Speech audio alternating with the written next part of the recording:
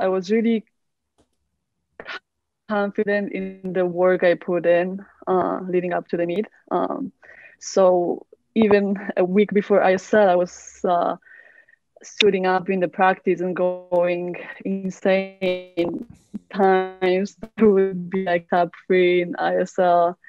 And so it just, me and my coach knew I'm gonna be fast. And then when I got a chance, I just focused on swimming, having a good race. And then when I touched the wall, of course, I was like, whoa, like I almost improved by half of the second. So that was obviously huge, but I felt good. And it's funny, like I watched the race after, and it wasn't a perfect race, so it makes me so excited for another another meet and for the future.